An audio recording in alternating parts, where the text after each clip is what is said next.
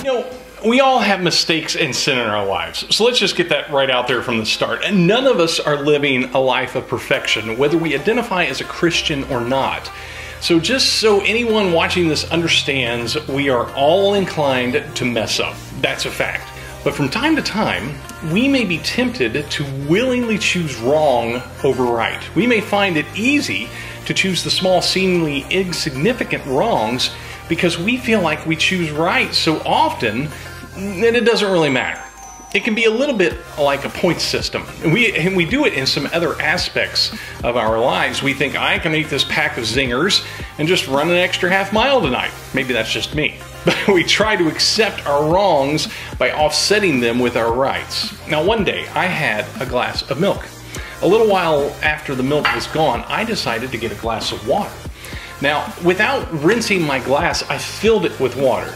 Now, one would think that the tiny little bit of milk that was in the glass wouldn't make a difference with all that water, right? But it did. Not only could I see it, I could taste it. A minuscule amount of milk, a drop, clouded the entire glass in both look and taste. Even if we could have filled a bucket with water and a drop of milk, there is still milk in there. It may thin it out where there's more water added, but it's still present. No amount of addition can result in subtraction. This is what we have to understand about the issue of trying to overcome a little bit of bad with good in some sort of mathematically compounded formula. It's sort of like extinguishing fire with water. The fire may be controlled by water, but the damage from the fire is irreversible. Fire leaves a scar no amount of water can ever wash away.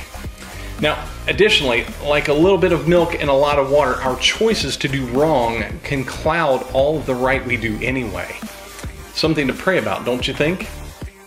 Exploring the elements of faith can be a lifelong pursuit. Knowing what questions to ask can be the hard part.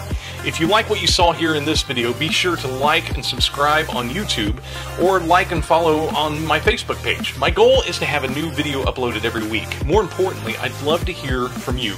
Share your thoughts with me about what the video means to you, or if you have a faith question or video suggestion, send me a message about it. I'm not going to tell you that I have all the answers, but I seriously enjoy the exploration process, and especially with others. In addition to YouTube and Facebook, you can also find me on Twitter and Instagram, or my written blog on Tumblr by searching @RevChrisHall. Please feel free to share this video if you think someone else could benefit from it, and thanks for watching.